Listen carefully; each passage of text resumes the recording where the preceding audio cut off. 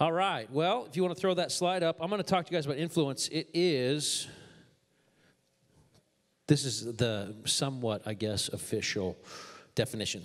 The capacity to have an effect on the character, deployment, or behavior of someone or something or the effect itself. You know, I think we don't ask ourselves often enough what influences us in our lives. You know, what's amazing is if you just right now thought to yourself, what is influencing my life? Just maybe not this very second in here, but in life, what are the things that are structured in your life? I think often not intentional. I think there's times we're intentional about structuring things that influence us, but I think there's other times things just influence us because we're going to work, we're going here, we're going there, we're busy, and things just influence us. How many who would agree with that? So I think what happens is, I think that we're often not strategic about what influences us. I think we just go through life. And I believe that compromise in most of our lives is something that holds us back from what God wants in our lives. I believe it over and over again. I think it creeps in, and I think it doesn't just creep in at times. At times I think it actually kicks the door in and pushes us down and tries really hard to get us to have compromise at every level. And so I believe that influence is something that all of us have. But I think as Christians, most of us realize we need more influence that's positive, but more than that, we need to be influencers that are pushing positive on others. And I think so often in life, like I said, what influences us? What's influencing in your life? What are the things that are in front of you that's influencing? More than that, the people around you, the relationships you put on, all those things. Those, whether we believe it or not, have massive influence in our lives. I want to look at a couple scriptures. You know, so often I read through the Word, and there's these amazing passages, and these are just a couple scriptures. This one I didn't want to read a lot of, but it's such a good story that I might read more than I wanted to. So, but you know, I as a Christian want to have the influences in my life making me, I guess the word I'll use is greater, better, more Christ-like, right? That's what I want in my life. But the fruit of that is supposed to be me being a man of greater influence. And I think when we think of greater influence, I think our mind gets twisted with what the world calls influence. When I think greater influence in my life, I want to be a man who pushes the kingdom forward in a positive way, meaning how I respond, how I act, how do I interact with people, what I say. My influence as a man, I want it to grow, not just shrink, correct? Not just be the same person I am. I want it to grow. And so I think so often fear of man and other things causes our influence to shrink. I think if we had an idea of how much influence we actually have currently, that it would impact everyone around us. I believe that.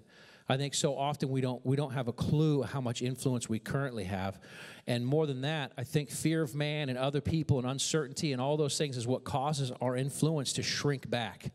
Because we think, I would say that, but I can't. It's not my place. There's all these reasons that the influence that God's put in us, all of a sudden it shrinks back.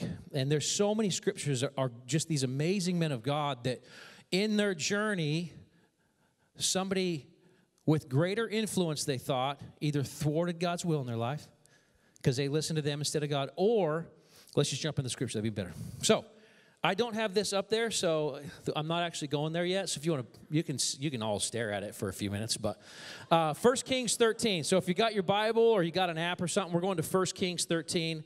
Again, I'm not going to say anything else. So I'm going to jump in here. This is a prophet that denounces Jeroboam. The amazing thing about this story to me is it has so much prophetic in it, but then so much things that I think for us we can tangibly grasp. So I'm going to jump into 13 here. It says, at the Lord's command, a man of God, say man of God. That's a pretty cool name, I'm not going to lie. From Judea, went back to Bethel. Arriving there, just as Jeroboam was approaching the altar to burn incense, then the Lord's command, he shouted, "O altar, altar, Now, he starts prophesying over this altar saying, you are going to break in half. Ashes are going to pour out of you. And as he's prophesying over this and gets ready to leave, Jeroboam stops him and says, arrest that man. And I'm going to jump in right here. It says, he pointed at him and shouted, seize that man. But instantly the king's hand became paralyzed in that position, and he couldn't pull it back. At the same time, a wide crack appeared in the altar, and ashes poured out, just as the man of God he had predicted in his message from the Lord. The king cried out to the man, please ask your Lord your God to restore my hand again. So the man of God prayed to the Lord, and the king's hand was restored, and he could move it again. Then the king said to the man of God, come to the palace with me, and have something to eat, and I will give you a gift. But the man of God said to the king, even if you give me half of everything you own, I would not go with you. I would not eat or drink anything in this palace. For the Lord gave me this command, you must not eat or drink anything while you're there, and do not return to Judea by the same way you came. So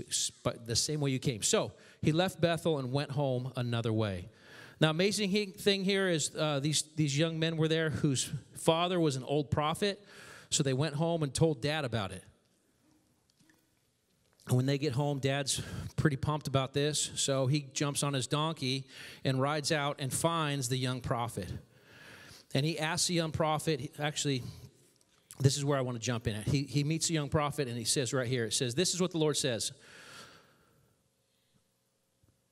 No, that jumped way too far ahead. Wow. At least I learned a lesson. I number my pages. Years ago, I dropped all of them all over the ground, and I was like, well, I have no idea where I'm going tonight.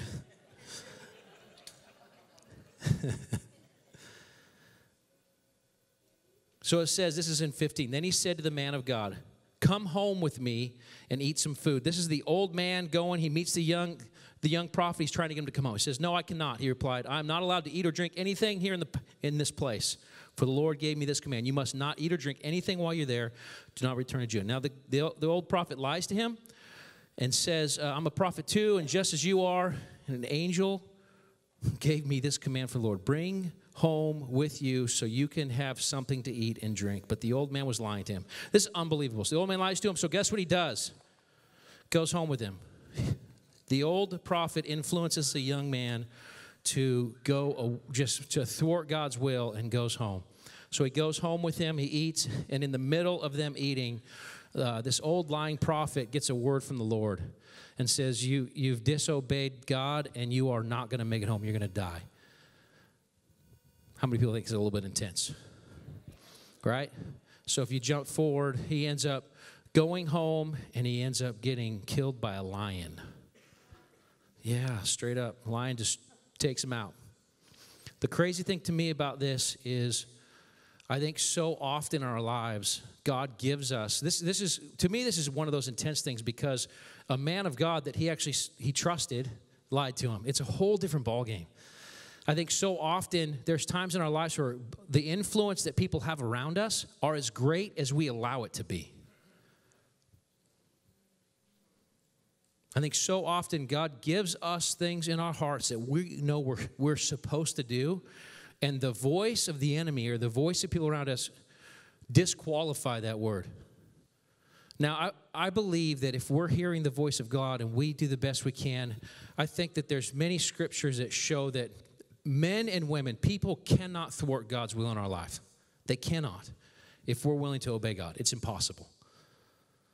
But I think so often if we read Scripture, we see that men and women influence us dramatically. And at the same time, we have the potential to thwart God's plan in others' lives. Do you know how many times in my life I know that the Lord's told me to do something and I've heard over and over again what a bad idea it was?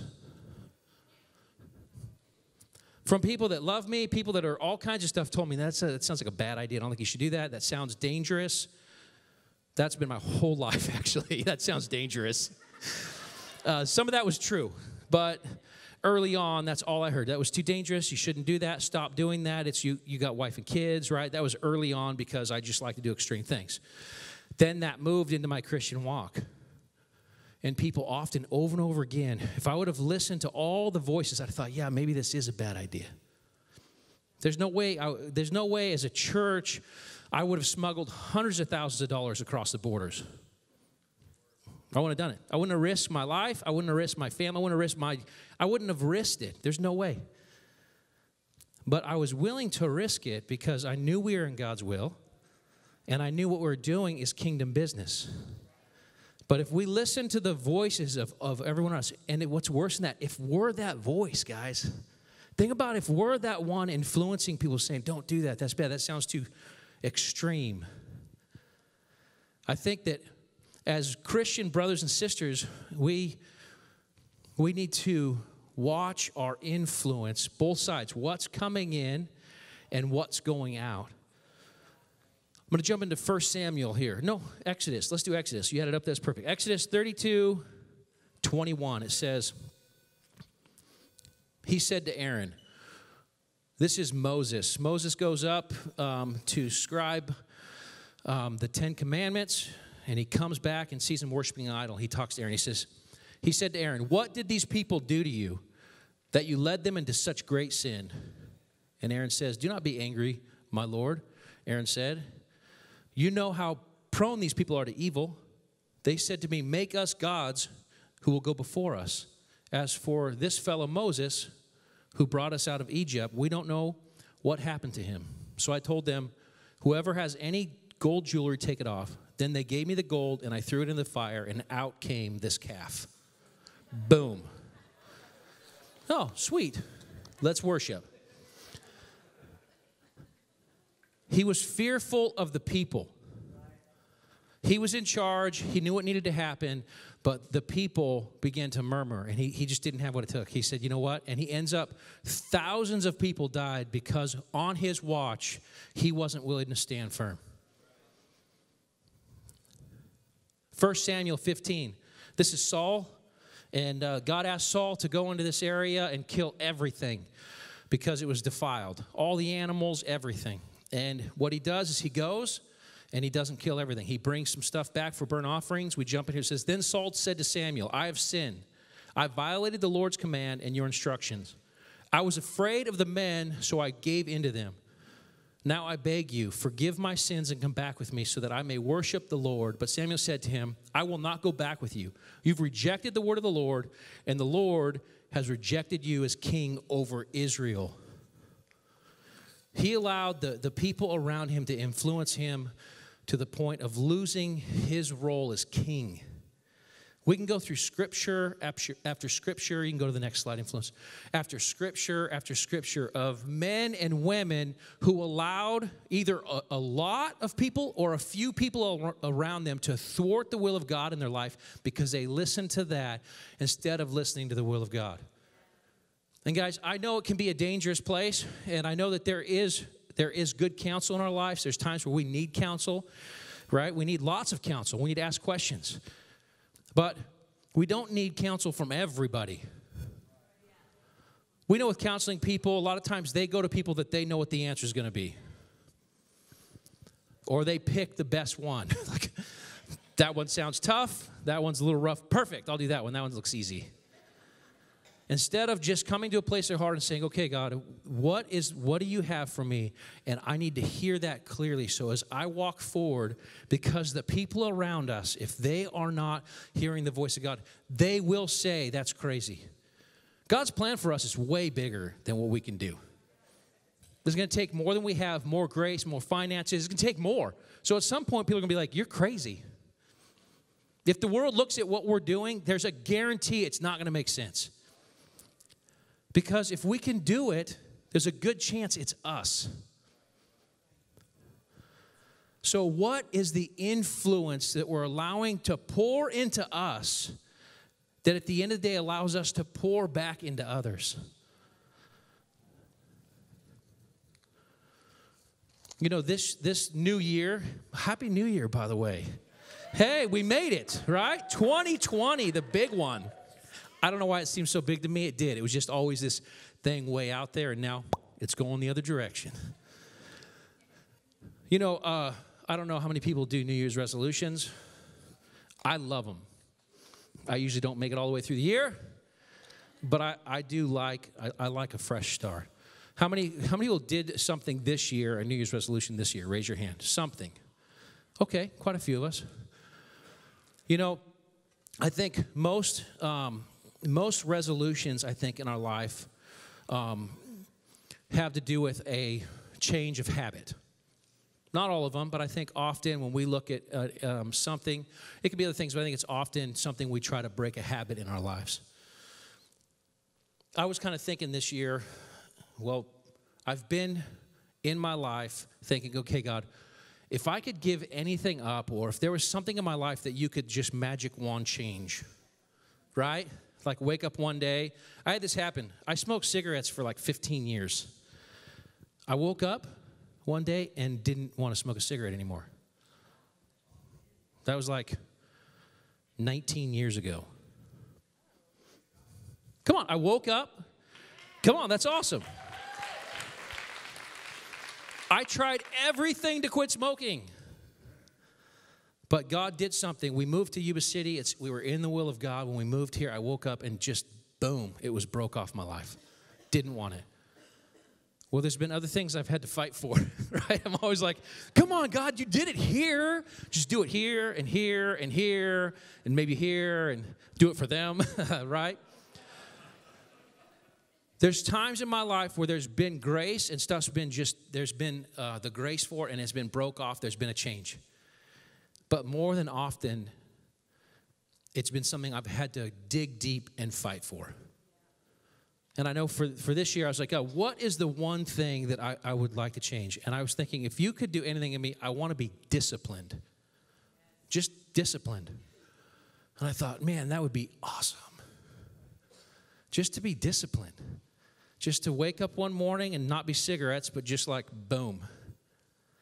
And I know to me that seems kind of far out there, far-fetched. It was like, man, to be disciplined in every area, finances, food, health, right? What I think, just across the board, it seems impossible. And I was reading through the scripture, and what's amazing is, what if I told you I found a secret in the Bible, no joke, that tells us how to be disciplined in every area of our life? No joke. Would you be interested? I found it. This is no joke. I'm not exaggerating. Are you ready for this? It's in James 3:2. Seriously, here's what it says. Indeed, we all make many mistakes. Say mistakes. For if we could control our tongues, we would be perfect and could also control ourselves in every other way.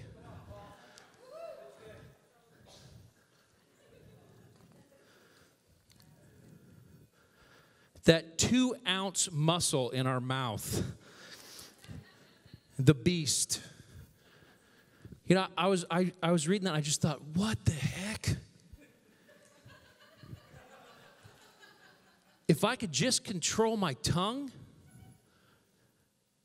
I would be perfect and could also control myself in every area of my life. That's an intense statement, guys. And I started looking into what would that look like in my life? And what does that even mean? Because, guys, I want to be a man of discipline. I don't mean a little bit. I mean, I am striving to be a man of discipline. I want it.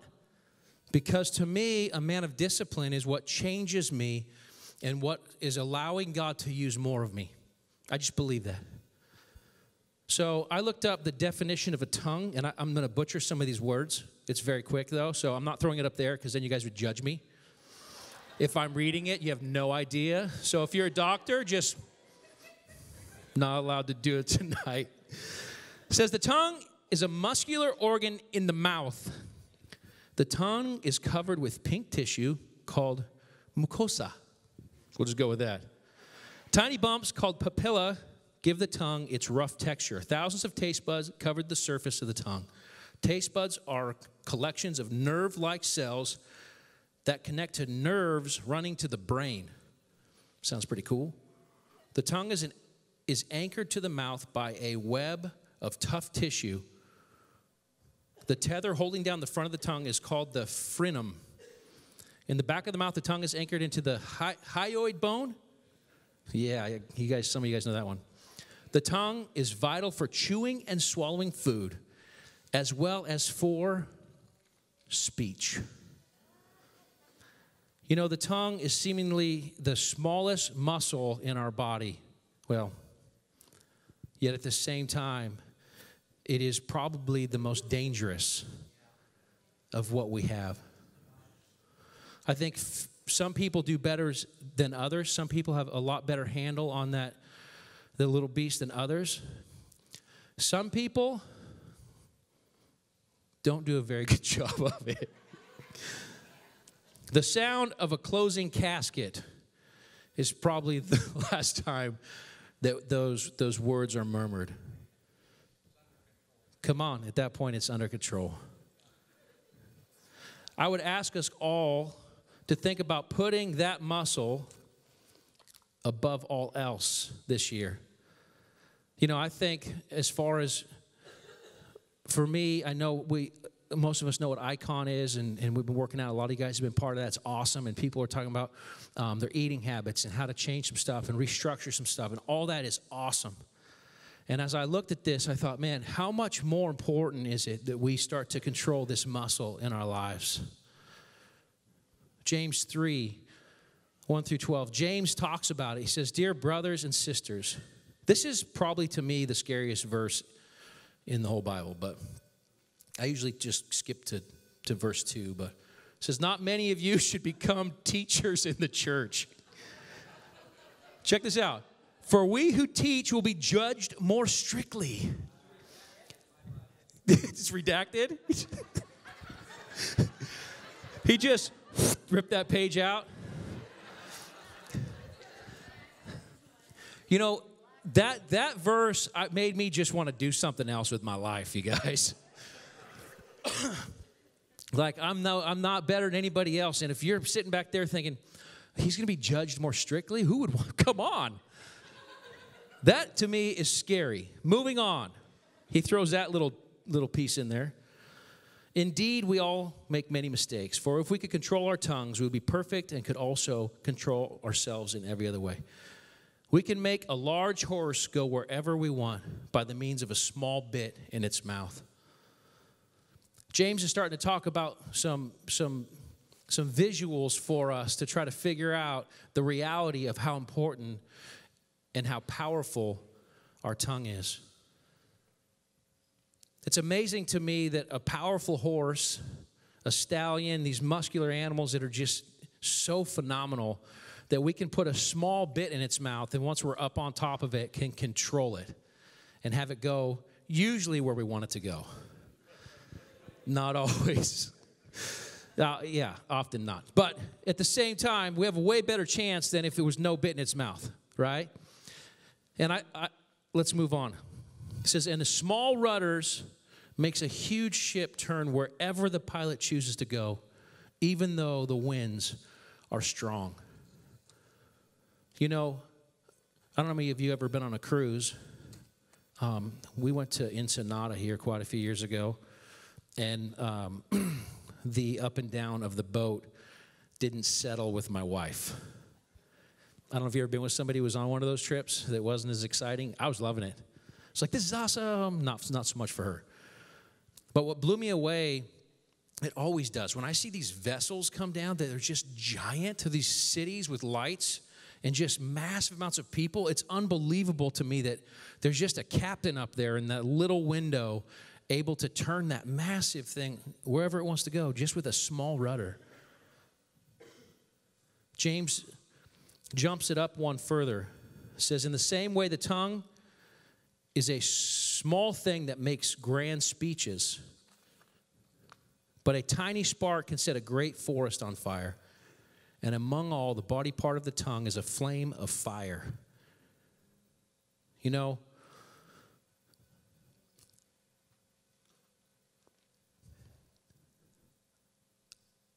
Paradise Fire, there's a lot of things that we know. Fire is so devastating. And James is trying to correlate the reality of a small spark destroying forest and people, all the stuff that it does by something so small. Several times in my life, unfortunately, I have almost caught things on fire. I almost caught the freeway on Highway 20 on fire when it was really high in weeds. It was bad. And God help me. I had a burn pile, and it was the wrong time of year to be doing it. And I took a plastic cup and filled it with gas. Well, I dumped it out, and on the way over, I didn't notice that it had burned a hole in the bottom. So I had literally a gas trail to my burn pile. So I burn piled it and saw the gas trail go that way. And I started shoveling, but I was shoveling inside was like still dry grass. So as I shoveled, it wasn't going out. It was just making it worse. Full-blown panic. Full-blown panic. I had a shovel, which my dad taught me. I did not bring the water out or fire extinguisher. So by the time I got the hose out there, was hosing everything off, God totally helped me, and I got the fire out. Thank you, Jesus. Literally, I almost burned down Highway 20. I was looking at Highway 20, just miles of that dry grass, and I thought, oh, my goodness. But fire in my life has been almost devastating. You know, we were camping, and we have these 1-gallon gas cans of the white gas for, like, Coleman stoves and stuff. So I thought, how do you start a fire? Way better with more gas. And when I splashed it, it got into the actual can, and I dropped the can, and it was gurgling out, and as it was gurgling out on the ground, fire was just a whoop, and I knew it was going to explode. Fortunately, we were in sand, so I was able to get it out. It was one of the worst things because everybody that was there was in these 10,000 square foot RVs set up just watching us.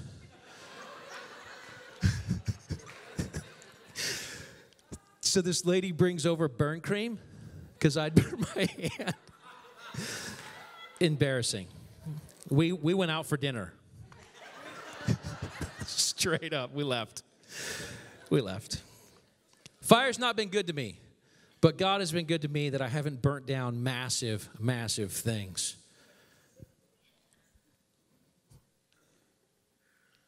It's a whole world of wickedness corrupting your entire body. It can set your whole life on fire. For it is set on fire by hell itself. People can tame all kinds of animals, birds, reptiles, and fish, but no one can tame the tongue. It is restless and evil, full of deadly poison.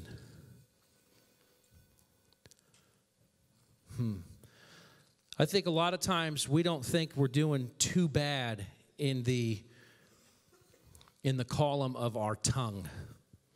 I think as Christians and as people, I think we often, maybe you think that I'm not doing great at all, but I think others might feel like they're doing pretty well.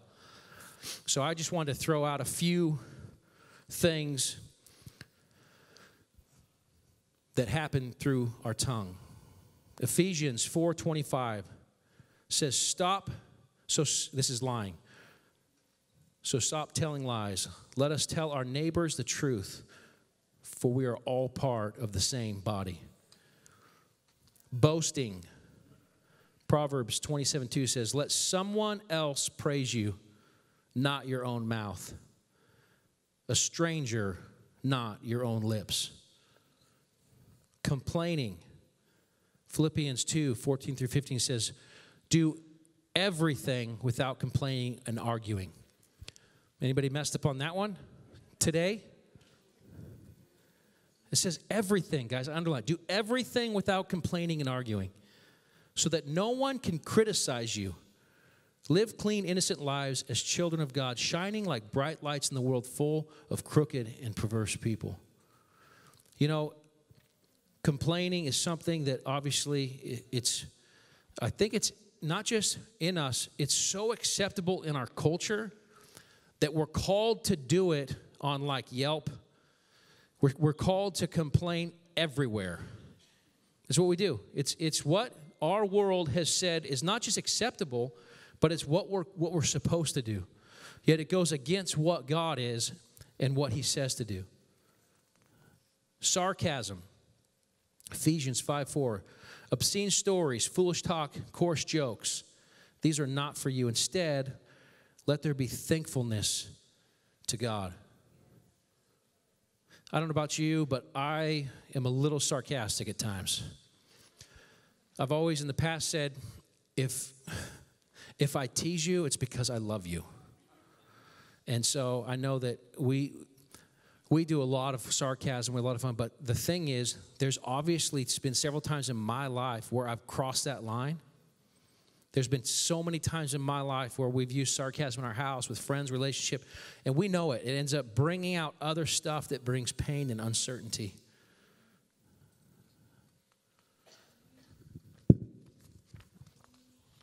Exaggeration. Colossians 3:9. Don't lie to each other, for you have stripped off your old sinful nature and all its wicked deeds. Not following through. James 5:12. My Christian brothers, do not swear. Do not use heaven or earth or anything else to swear by. If you mean yes, say yes. If you mean no, say no. You will be guilty for saying anything more. You know we're called to not make promises. We do it all the time. People do it. I promise you this. You know we're actually called to not swear and say, I'm going to promise you I'm going to do this. What kind of place do we live in if people's yes were their yes and no were their no, guys? God's saying this 2-ounce muscle that we have, can we say yes and just have it be our yes? I think when we look at the scripture and think, man, taming the tongue, I think I do pretty good at that. How good are we doing it just where we're at so far? I put 2 on the next one. Critical and discouraging. Don't use foul or abusive language. Let everything you say be good and helpful so that your words will be encouraging to those who hear them. We were in Southern California here this last week for Christmas break. We went down there and spent a few days with my sister, which was awesome. And I've never been to this place. It's called Sprouts. It's like a grocery store, and it's health food. Is why I've not been in it in my past. So we go into Sprouts now, and just the name I would have drove by. Right? Sprouts. Don't need those. Rolling on. So we stopped at Sprouts to get some food at the grocery store, and we're about wrapping up, and I see this family, and there's a family of 5, and their oldest son, who's probably 12, is parenting their daughter, and he's doing an awesome job. This kid's knocking it out of the park. Parents, not so much. And I saw the dad start to undermine his kid because his kid was taking his role. Right? Like his kid was actually doing a great job parenting this child, is because dad wasn't. And so the kid tried to not argue, but was just like, Dad, they were right there having this conversation. And I saw him just pounding his son. And the little girl sticks her tongue out at the boy and walks off. Win. That's exactly what she took, that little 2-ounce thing, and just, I could see him, just the light fading on him. And I think it's often easy to see when we're not in it. Yet, God is calling us to something so much deeper than that. So I'll ask us again, how are we doing at taming our tongues? You know, we were just actually headed down to Southern California, the same trip, and I saw a motorcycle cop coming up the emergency lane. We're on the freeway. I'm in the fast lane because that's pretty much where I stay. And this motorcycle cop's coming up, and I see my mirror, so I get over. Well, the car behind me didn't see him, so he instantly filled the gap. So when the cop came by, he had plenty of room. The guy turns his blinker on, and he couldn't get over. I kind of merged a little bit. Cop goes right by, and this dude, full on rage. So he gives me one of the fingers and starts yelling. And so I rolled my window down to say, hey, I saw the cop. Sorry, there's plenty of room. That didn't work out so well. It ended by him saying he was going to smash my face in if we pulled over. And the amazing thing is, I was like, I just tried to explain myself to him and rolled the window up, and we kept driving. And I told my wife, that's amazing. The old me would have given him a chance to smash my face in on the side of the road. I would have given him an opportunity, which is insane. But more than that, I realized there wasn't that stuff in me that caused me to be angry back and start having to defend myself or whatever that is. That thing in me had changed, and I told my wife, that's honestly, babe, it's amazing. I didn't even feel like at all, I'll use the word icky for a lack of a better word. I just thought, man, that dude's that's a bummer. His family had to listen to that. He was just obviously had a lot more going on in his life.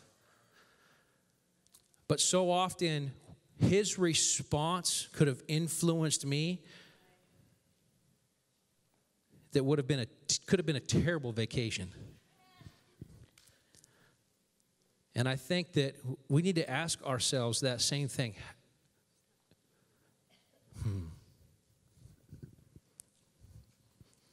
It's happened to me over and over again where people have said stuff that has influenced me, and there's times where I have bit on it.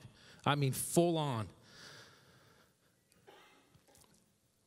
I was probably 17 years old. We were in Southern California. We pulled over to a 7-Eleven. I'll never forget this. We're filling up, and it's me and my two friends are twins. Twin boys. We were heading up to my sister's house, which was up the mountain. It was snowing.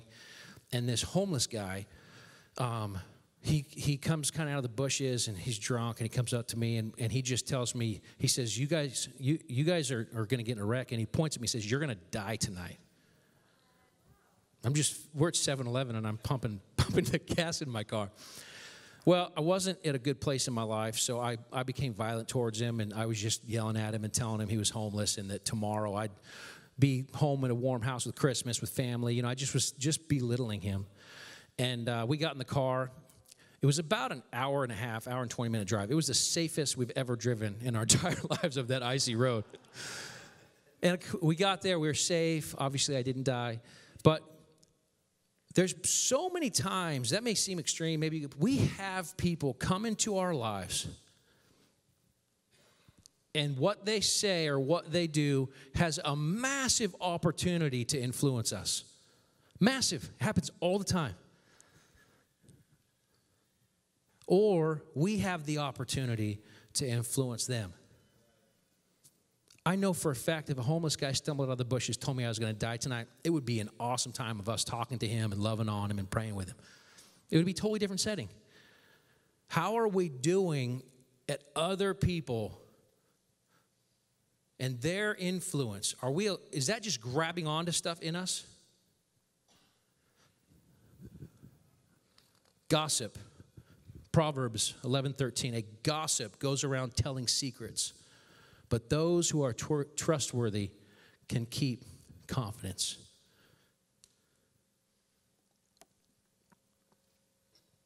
Man, gossip's a big one. Slander, Psalms 101:5. I will not tolerate people who slander their neighbors. I will not endure conceit and pride. That 2-ounce muscle in our mouth has potential to draw us into so many different directions. I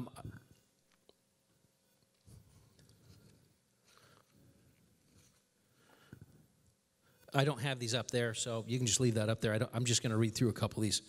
There's so many scriptures for this, but Proverbs 17:28, even fools are thought wise when they keep silent.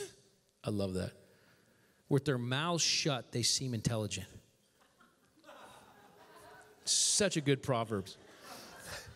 Proverbs 16:28, a troublemaker plants seeds of strife. Gossip separates the best of friends. Proverbs 18:19, an offended friend is harder to win back than a fortified city. Arguments separate friends like a gate locked with bars. Proverbs 14:21 says, it is a sin to belittle one's neighbor. Blessed are those who help the poor. I just wrote in my notes, I put, it is not uncommon for a man to speak of great things God has done, then curse out someone on the job site. It's not uncommon for a lady to speak so well about the Lord, even quote scripture, but then defile someone behind their back with gossip. It's not uncommon for a preacher to speak so elegant in front of a congregation, but then that same tongue be too frustrated, it snaps with his impatience with his family at home. Our tongues, no matter where we are dangerous. Proverbs 25, 11 through 12. We know that the tongue has the ability to be so negative and so spiteful and so ugly, and yet it has the same ability to do the opposite. Proverbs 25, 11 through 12 says, timely advice is lovely, like golden apples in a silver basket. To one who listens, valid criticism is like a gold earring or other gold jewelry. Proverbs 12:25. Worry weighs a person down. An encouraging word cheers a person up. Guys, I know in my own life how much the tongue has allowed itself to get away. I also realize that me on a journey of discipline, when I see that if I can discipline this, I can discipline every area, then I'm headed for it. It's what I want. I want to be disciplined in my life. The amazing thing is that our tongue can do the opposite. We've seen it. We can encourage and uplift and speak positive, and we can have joy. We can be the opposite of what so often our tongue does. Proverbs 18:21. The tongue can bring death or life. Those who love to talk will reap the consequences. I believe one day God will ask us what we did with the influence that we had. I think most of us, I said it earlier, have way more influence than we realize. We have way more influence than we realize. Whether it's our husbands, wives, family, neighbors, we have way more influence than we realize. And some of us have less than we think we do.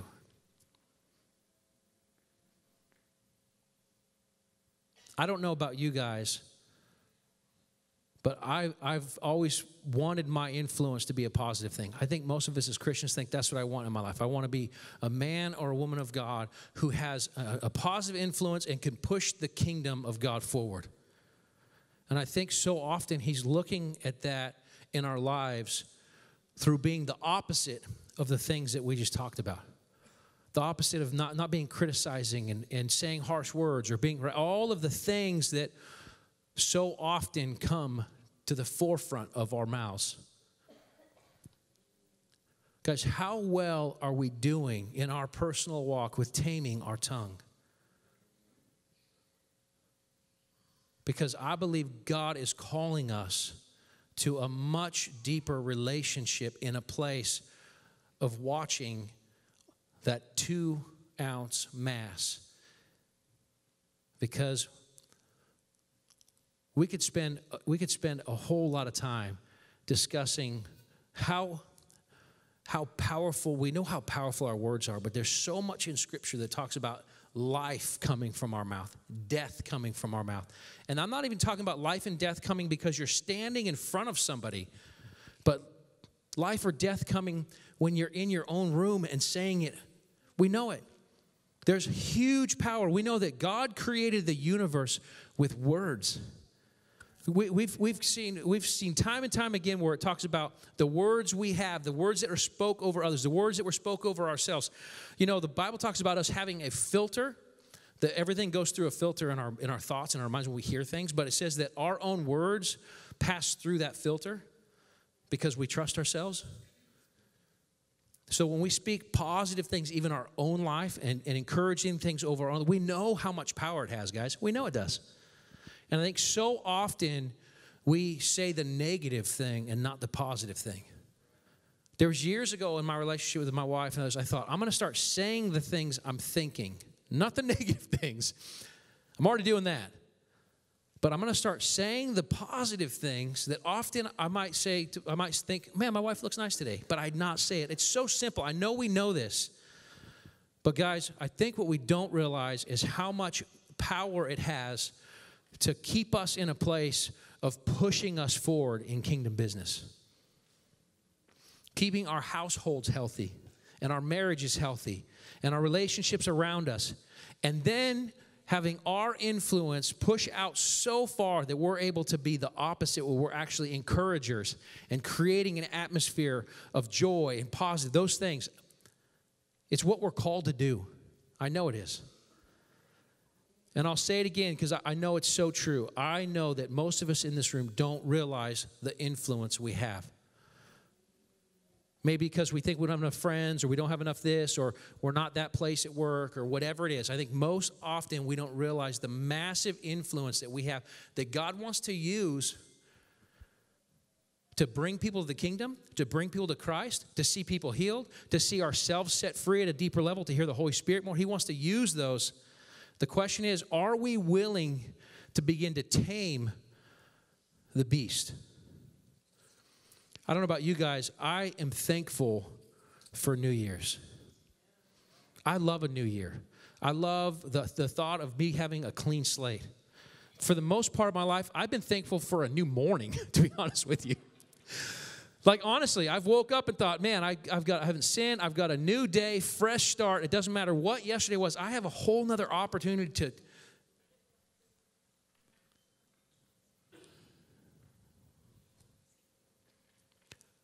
I don't know about you guys,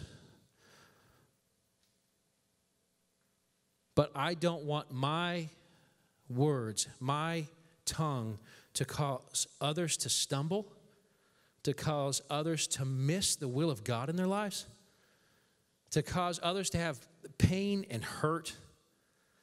We know that it's our tongue on this campus, on this house, on this body, on your work, on your family. It's what we do with that creates the atmosphere that we're in. All it takes is one person, and we know that. It just takes one person, because there's so much power in the tongue that it breeds death. One person in a house can cause it. And if that's us, if that's you, stop it. Guys, God is calling us to something so much deeper. I also know that the power of death and the power of life, like I said, we get it at levels. I think most of us get it, but I don't think we do. I think there's so much more in it that when we speak things, we're not realizing how much power those things have in our relationships and in our household, and speaking them over us. I almost said it again tonight. I often say I'm an idiot. Just messing around. I'm just like, I'm an idiot. That's what I say. And usually people laugh because they're like, he's an idiot.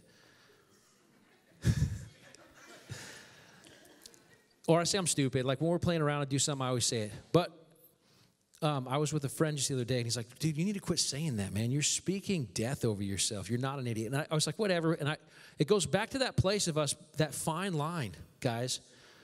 Wherever we're at in our walk right now, we should be striving for more. And I know that there's been times where there was this family that every time I said, I'm not feeling good or something, they'd say, don't say that. Don't speak that over yourself. It was always. And I always took it to the extreme where I thought like my arm would be cut off. There'd be blood squirting out. They'd be like, quit saying your arm's off. I'm fine, right? Like it. Early on in my walk, I heard these people just like, don't say that, because to me, I didn't understand the power of my words. I didn't get it. I didn't understand that as I spoke things, I was speaking things into the spirit and then speaking them into the natural. I didn't get it. I didn't get it.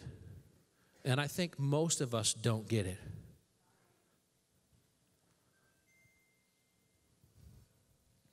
So, how about we work together this year?